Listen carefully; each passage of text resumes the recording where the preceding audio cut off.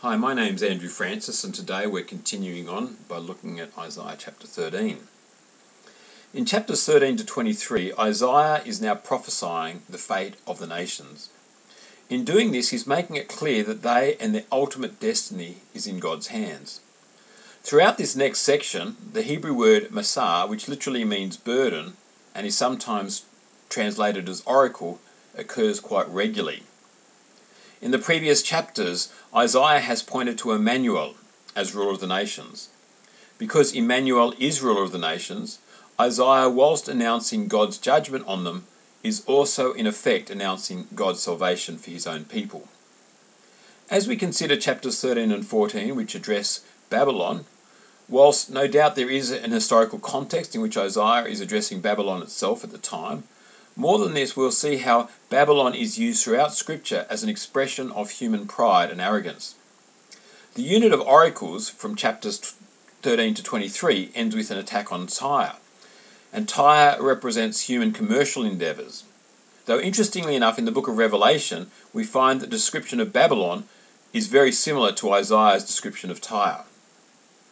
In essence, this section of Isaiah is, in Oswald's words, expressing that all human pride and accomplishment are under God's judgment. It also needs to be pointed out that Assyria is still the main superpower at work at the time that Isaiah is prophesying. Though at the time of these prophecies, Sargon II had lost control of Babylon, and Babylon was desperately seeking to make alliances with any nations willing to do so, so as to resist any further Assyrian domination. So I'm going to read from Isaiah chapter 13, verse 1 to 5, the oracle concerning Babylon which Isaiah the son of Amoz saw. On a bare hill, raise a signal, cry aloud to them, wave the hand for them to enter the gates of the nobles. I myself have commanded my consecrated ones, and have summoned my mighty men to execute my anger, my proudly exalting ones. The sound of a tumult is on the mountains, as of a great multitude. The sound of an uproar of kingdoms, of nations gathering together. The Lord of hosts is mustering a host for battle. They come from a distant land, from the end of the heavens, the Lord and the weapons of his indignation to destroy the whole land. Isaiah, whilst being aware of Assyria's dominance, could see that the real threat to Judah was actually Babylon. And so even before Babylon has overtaken Judah and brought her people into exile, Isaiah is prophesying her destruction. It is God himself who is calling together his army. They have been consecrated by him, and even though the army will be made up of men from other nations, the Medes and the Persians, as we'll discover, just as Cyrus, a pagan king, is later said to be anointed by God to do a task, so are the men of this army. This army will be a massive army, drawn from far and wide. Not even the natural barriers of mountains will provide protection from the onslaught. It reminds me a little bit of 2 Kings chapter 6, verse 15 to 17. When the servant of the man of God arose early in the morning and went out, behold, an army with horses and chariots was all around the city. And the servant said, Alas, my master, what shall we do? He said, Do not be afraid, for those who are with us are more than those who are with them. Then Elisha prayed and said, O Lord, please open his eyes that he may see. So the Lord opened the eyes of the young man, and he saw, and behold, the mountain was full of horses and chariots of fire all around Elisha. And so in some senses, this is a perspective that Isaiah wants to draw the eyes of God's people to. That whatever the superpower is at the present time that seems to be surrounding us, it too will come under God's judgment. It too is nothing compared to any army that God can raise up, both of men or even of angels. And so we continue on in Isaiah chapter 13, verses 6 to 18. Wail, for the day of the Lord is near. As destruction from the Almighty it will come. Therefore all hands will be feeble, and every human heart will melt. They will be dismayed. Pangs and agony will seize them. They will be in anguish like a woman in labour. They will look aghast at one another, their faces will be aflame. Behold, the day of the Lord comes, cruel, with wrath and fierce anger, to make the land a desolation, and to destroy its sinners from it. For the stars of the heavens and their constellations will not give their light.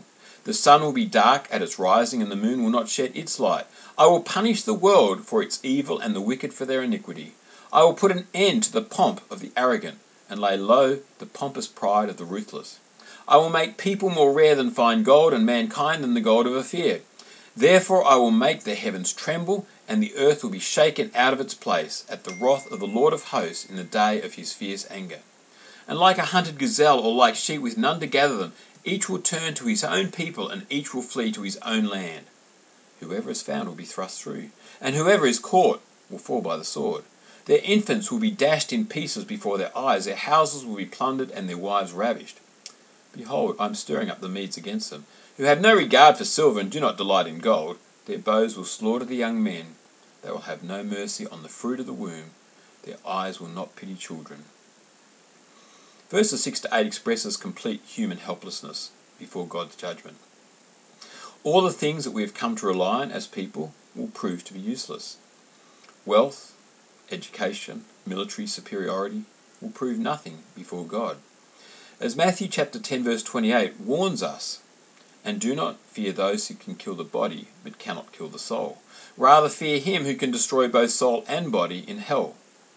Likewise, Hebrews also warns us, it is a fearful thing to fall into the hands of the living God. It later says, our God is a consuming fire. What seems so powerful to us as weak human beings before God is weak and pathetic. And Babylon, a world superpower after Assyria, will seem like water before God and his army. I often hear people, Christians in particular, worried about worldwide conspiracies and powers at work behind the scenes, seeking to seduce us and force us to take potentially one day the number of the beast. But if we take the prophet Isaiah seriously, then in many ways Isaiah is letting us know that whatever powers are out there are really nothing before the might of the King of Kings and the Lord of Lords. With the coming of the day of the Lord, all light will be taken away. The earth will be thrown into darkness. Where God is, light is. When God has withdrawn his presence, light also will be absent. Likewise, in the ancient world, the moon and the stars were understood to be gods. These gods will be shown to be nothing. Any glory that the moon and the stars have is a reflected glory that ultimately comes from the one true Son, God himself. Further to this, instead of human glory covering the earth with its population, its wisdom, its technology and the like, humanity itself will be reduced to almost nothing. Remember, it's human pride that leads to this. A young lady was expressing to me the other day some horror as to what she was reading in this particular passage. And of course, if we take this passage at face value, it seems as if it is God who's unleashing his anger in such a way that the raping of women and the smashing of children is somehow his will. And yet this is not the case and can never be the case. Nonetheless, when human beings refuse to acknowledge God and his ways, then it is inevitable that women will be raped and children murdered. In our own society, which is as godless as any society in the world, in the name of pride, politicians and people fight to impose their sexual preferences upon others, as if this is the reason why people were made, simply for their own pleasures. At the same time, we find political sanctioning of the murder of up to full-term babies under the dubious claim of women's rights. We will happily sanction the ending of the lives of the elderly and the disabled and the mentally ill under the polite label of euthanasia. And then we'll express shock that women are sexualized and children are abused. Why should we think that the sort of society that can do one evil will not also do all sorts of other evil? Jacques Ellul, the French philosopher, in his book The Politics of God and the Politics of Man writes, unfortunately, what is normal now that man is separated from God is war and murder, famine and pollution, accident and disruption. When there is a momentary break in the course of these disasters, when abundance is known, when peace timidly establishes itself, when justice reigns for a span, then it is fitting, unless we are men of too little faith, that we should marvel and give thanks for so great a miracle, realizing that no less than the love and faithfulness of the Lord has been needed in order that there might be this privileged instant.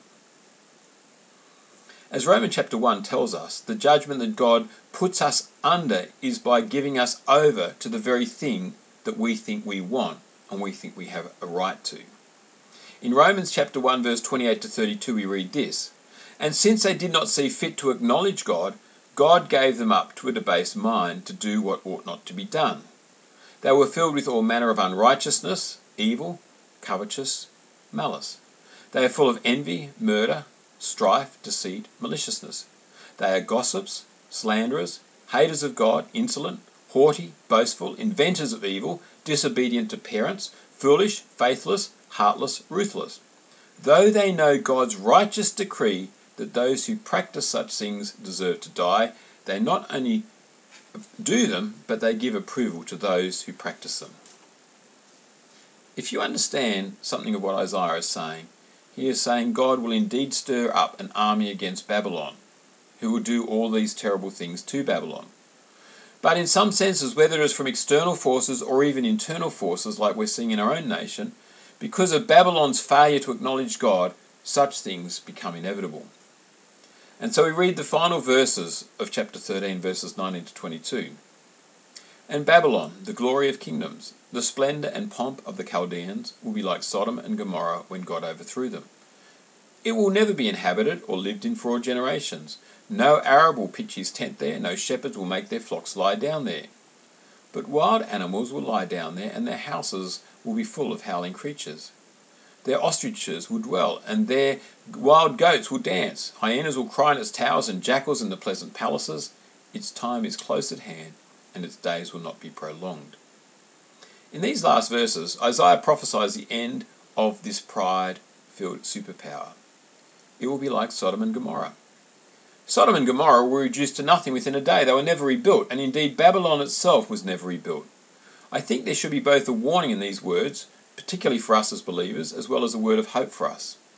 Just as John Oswald pointed out, these words against Babylon are not simply about the destruction of a wicked superpower which imprisoned God's people. They are also words of God's deliverance and salvation from such a superpower.